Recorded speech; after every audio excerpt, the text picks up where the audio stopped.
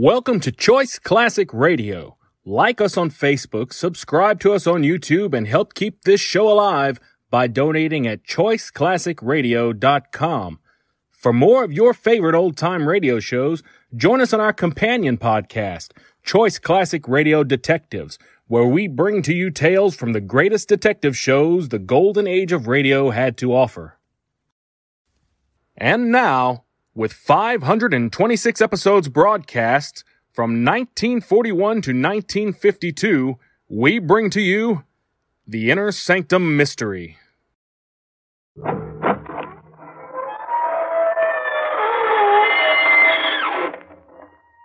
evening, friends. This is your host to welcome you through the creaking door into the inner sanctum.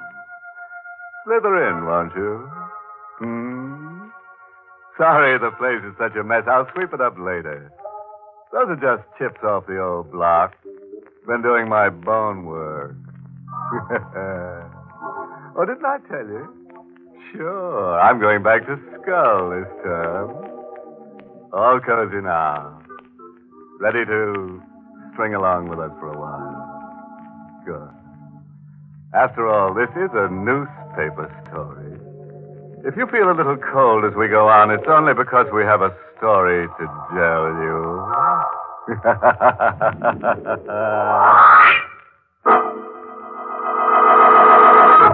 Tonight's Inner Sanctum Mystery, Death of a Doll, was written by Fred Matho and stars Mason Adams in the role of Will, with Ted Osborne as Bo Cousins.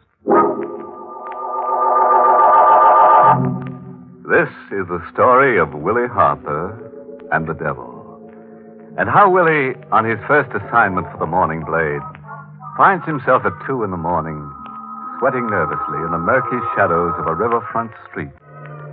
Willie has a gun in his pocket and a doll that belongs to a dead girl tucked under his arm. A block away, leaning against the one streetlight, impassive, grotesque, ape-like, is the devil, waiting for Willie. I keep saying this is 1948. And I keep saying this is Manhattan. And I keep saying whether you believe in the devil or not, you don't meet him till you're dead. But believe me, that's the devil over there under that lamp. At 3 o'clock, he's coming for me. Sure, you've got a right to think I'm crazy, standing around waiting to be killed with a doll under my arm. This all started 10 days ago around 5 in the afternoon at the city morgue. Grundy, the night editor, sent me there on my first assignment. The morgue, he says, is a good place to start for stories. Looks like you might be in luck, son. How's that? Come along with me. What's your name? Will Harper. All right, Willie. Come down to the coolers with me.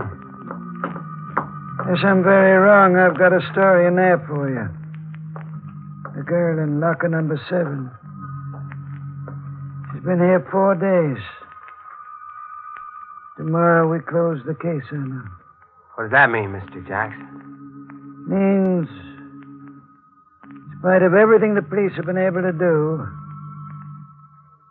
we can't find out her name, where she lived, or anyone who knew her. How was she found? Tugboat crew fished her up the river. Tomorrow, she goes to the city burial grounds in a plain box marked Jane Doe. That's horrible. Just dying and nobody... Do you think she was murdered? There's not a mark on her. Police say she wasn't. But I want you to look at her face and tell me what you think. This is Jane Doe of number 7, son. Jane, this is Willie Harper. I want you to see her face, Willie. Tell me what you see in it. A strange emotion shook me. She didn't seem dead to me. Her skin was perfect ivory. Her hair was fine spun copper. Her lips twisted slightly. I blushed and turned away, catching myself imagining what those lips must have looked like with life's color in them.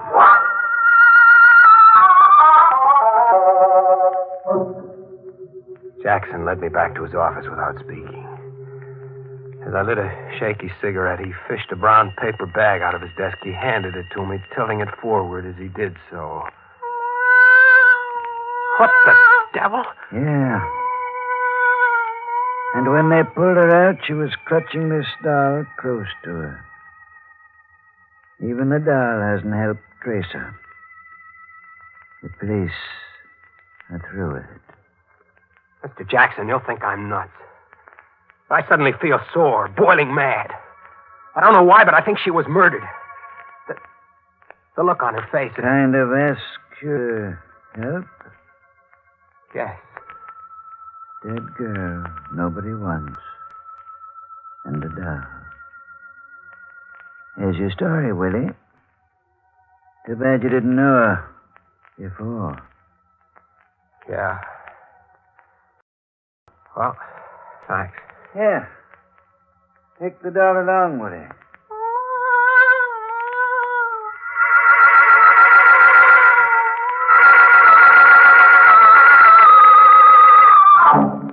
I beat it back to the paper, on fire to do a story about the dead girl and her doll. As I gave McGrundy my report, he stared at me. When I got through, he had a sort of twisted grin on his face, sort of know-it-all. He grunted and tilted the paper-wrapped doll forward. Think she was murdered, huh? Yes. The cops don't think so? No. They're closing her case tomorrow? Yeah. No clues, facts, or anything outside of this doll? None. All right, Hopper. I'll give you another day to find the nasty character who did this horrible thing. Cops have been wrong before. Go ahead. Thanks. I'll get a story. Here, take your dolly along. And keep falling for the dead ones, Hopper. You're better off.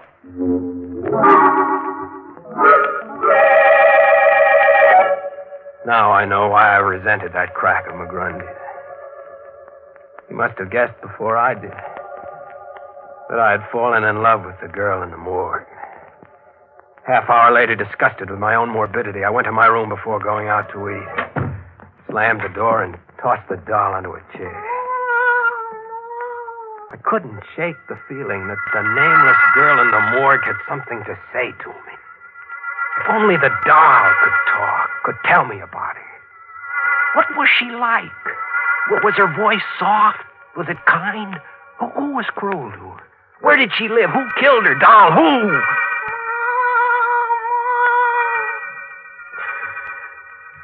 I grinned sheepishly at myself in the mirror.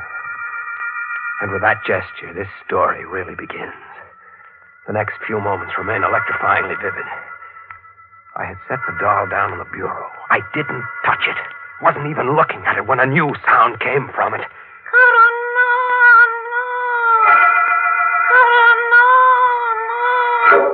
I stared at the crumpled, ridiculous little form, almost afraid to touch it again, but I did. I had to. I picked it up and tilted it limply.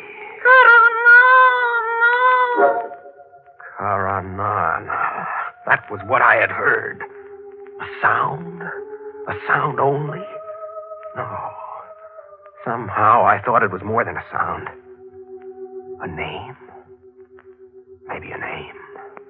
Half because I didn't want to stay alone with the doll any longer, and half on a hunch. I stuffed the doll in his bag and went back to the paper. I went straight to the reference room, filed the doll under my arm. What are you looking for? I want to know if you've got anything in the files on someone named Karanana, spelled with a K or a C. Huh? It's funny, you seem amused. Don't tell me he's around again. If you've got a lead on Karanana, you've got some story. Oh, will you get me the clips on him? I'll get you Myers' Anthropology of Asia. He's in there. Anthropology? Why, who is he? The devil. Karanana. Of course, an almost forgotten myth from Asia. Lucifer on Earth, wearing out one body after another, walking the earth always. I remember it now from college. I did on a long walk and headed down Fifth Avenue, my head whirling with a maddening conflict.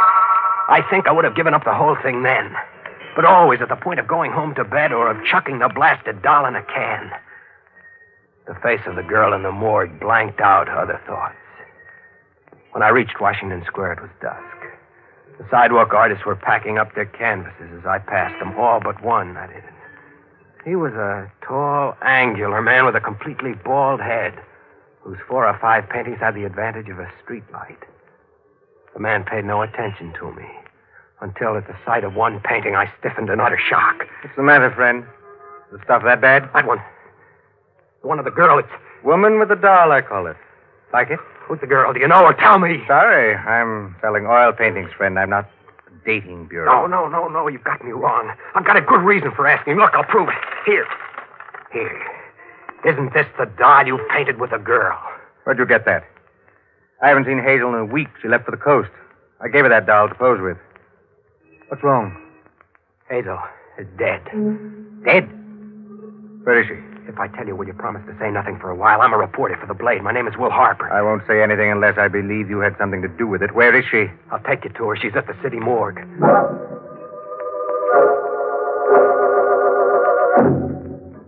An hour later, we had come out of the morgue.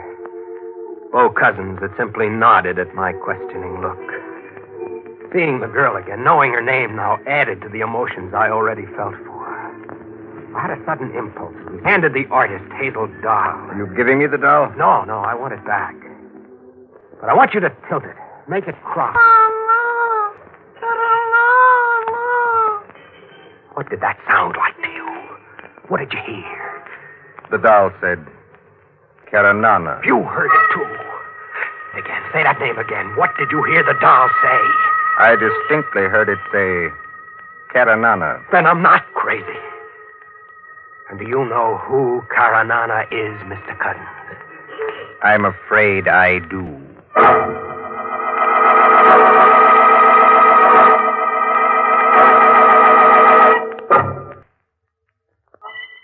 The most fantastic coincidence I ever encountered. Why? Do you know who Karanana is? The devil. Lucifer, Satan. Quite. I think we'd better go to my place and talk this out. Certainly, if what I think is true, no one will believe us. What do you think? That Hazel was murdered by Karanana.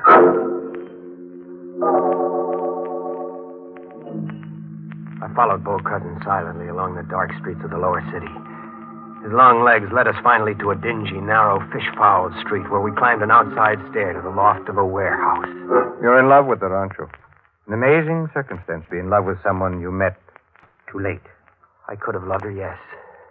I met her at a Bowery Mission House. Conceived the idea of painting her with a doll. Somehow that seemed right to me. Go on. Well, we worked here for 3 weeks on the painting. I paid her enough so that she could go to California. Dream of hers.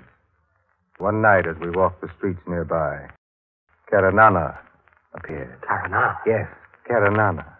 Or a man who calls himself Karanana. The devil, or the human form of the devil. However you choose to think. There can't be such a thing. The devil is just a myth. Is it? I met him in Istanbul 8 years ago in a cafe. Did a painting of him. What's he like? Squat, massive man, ape-like. As I painted him, he admitted to me such crimes that I could hardly hold my brush. Like what? He made his living a professional murderer. Very discreetly, very cleverly, very effectively. Why didn't you turn him in? Really now. I liked to paint and to live. He was so pleased with the picture I made and gave him that he told me any time I needed to rid myself of some embarrassing person, he'd be around. Lucky you, but who'd believe that story? We do, Willie. And that's the important thing. Do you have any spare cash? Why? I have about $150. If you could make up the difference, I think we should claim Hazel's body and give the child a decent burial. I fixed it up with Jackson at the morgue. And at 3 that afternoon, Bo Cousins and I, plus 2 grave diggers in Simeon Cemetery, were watching a bright new casket being lowered into a new grave. Man that is born of a woman hath but a short time to live, and is full of misery. He cometh up, and is cut down like a flower. He fleeth as it were a shadow, and never continueth in one stay. In the midst of life, we are in death. Thanks, Paul. I like it too, Willie. Very much. You're a nice guy, Willie. Wouldn't you rather go now? No, let's wait till she's covered over. I want to talk to you. I've just gotten an idea. Oh, I know how to make things come out even for Hazel. I know how to get Karanana. And I will be very glad to see that you're buried next to Hazel here. I see things a lot clearer now that Hazel has a name and a past for me. If there is a man named Karanana, as you say, I think he's human, and that's an even chance. Maybe Karanana isn't the one. And I'll find out. Do you want to help? In any way short of being discreetly disposed of, yes. Swell. Karanana said he'd do a little job for you whenever you wanted him to, right? Yes. Then you get in touch with him and... Sorry, Willie. My merchant of death is unreachable. He shows up when he wants to. All right, I'll wait. But when he does, you've got a murder for him to do. I have? Who? Me.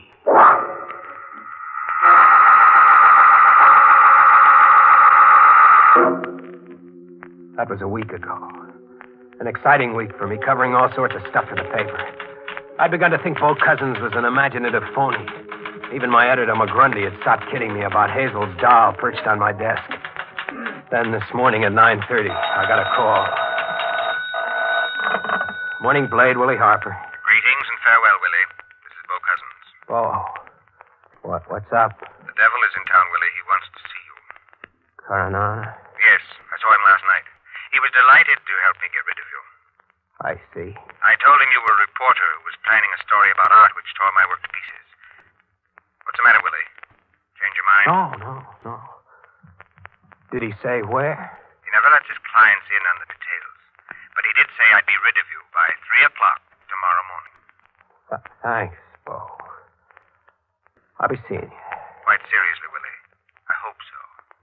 Be careful. Remember, bullets don't work on some things. Bye. So long. By 3 this morning, he said. I didn't know where, exactly when, or even if I could get the drop on the devil and force the truth about Hazel out of him. I stuffed the doll into a bag and started out, but McGrundy caught me. Harper! Yeah? Woman shot through the back of the head. Link Solitaire, 147 Parkway North. Husband with her. Go on out on it and phone it in. Right. When I hit the lobby downstairs, an unaccountable chill got me in the small of the back. Something made me stop short and turn around. It was my first look at Karanana.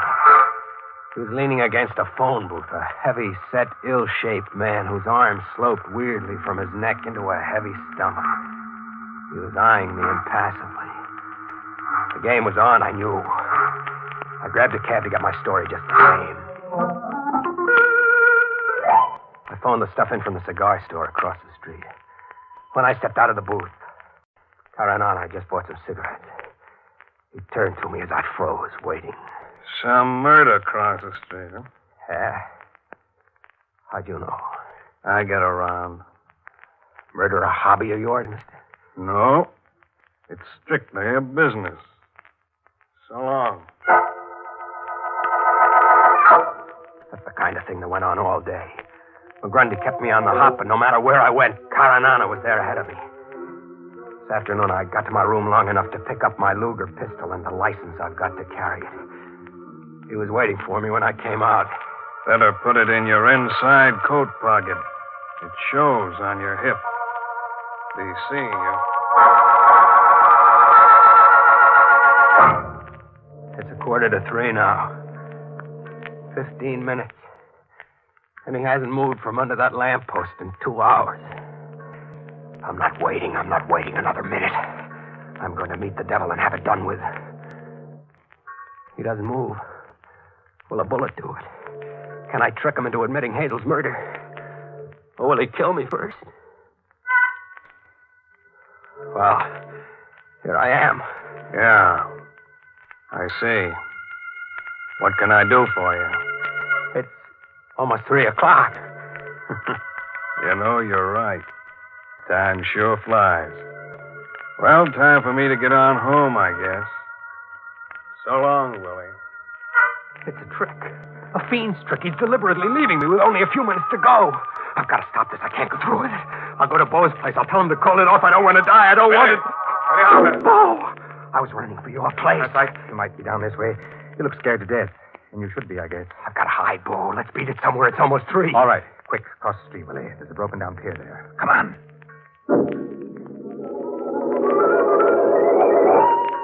Pretty dark here, Willie. But we're safe for a while. You certainly have worked yourself up. That's the doll you've got there. Yeah. I don't know why I carried it. Glad you did. Got a gun with you? Yeah, my Luger. Let me have it. You're too wrought up. Here. Good. Now be still a moment. 3 o'clock. Yes.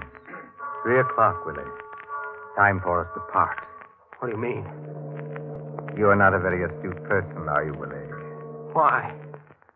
Maybe Hazel's doll can tell you.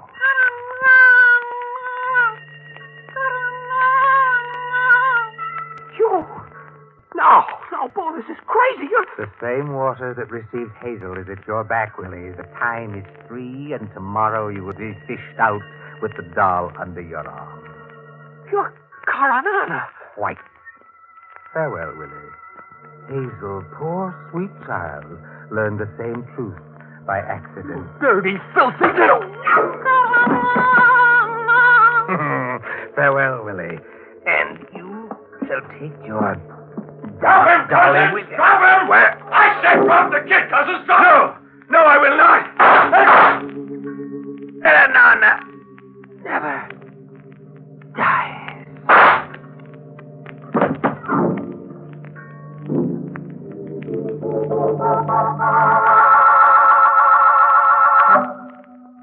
How's the head feel now, Willie?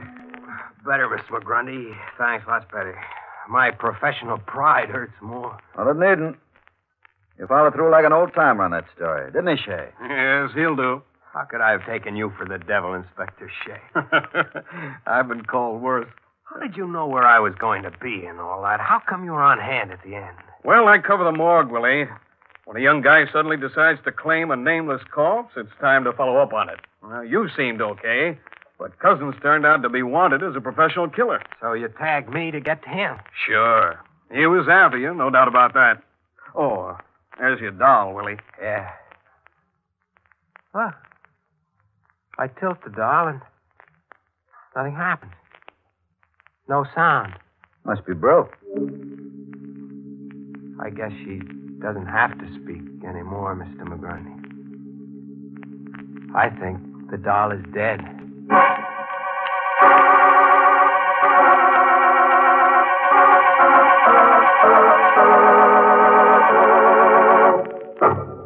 Hey. Want to buy a doll? I'll sell it to you, but there'll be the devil to pay. Take a tip from Willie Harper. There's no romance at the morgue. You'll find nothing there except cold, hard figures. Sorry I've got to skip along now, but I've got a date with Hazel's doll. She promised to help me in a grave situation. I've just got to dig up something for next week's show. I think if we work at it long enough, we'll turn something up. Don't you?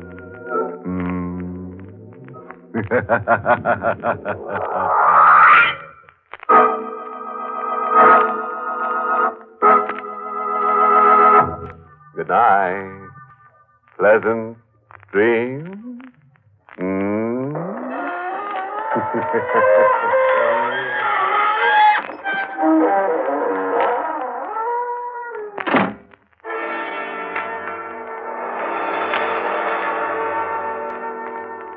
This is the United States Armed Forces Radio Service, the voice of information and education.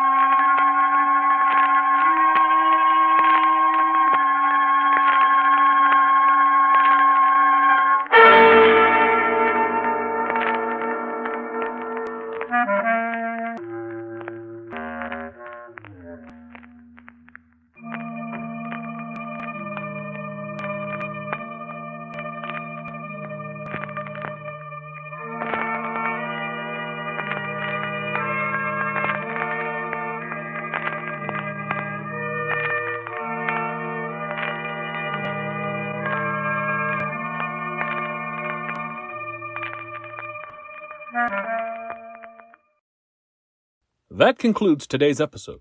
We'd like to thank you and remind you to donate at choiceclassicradio.com. Remember, your donations make episodes like this possible.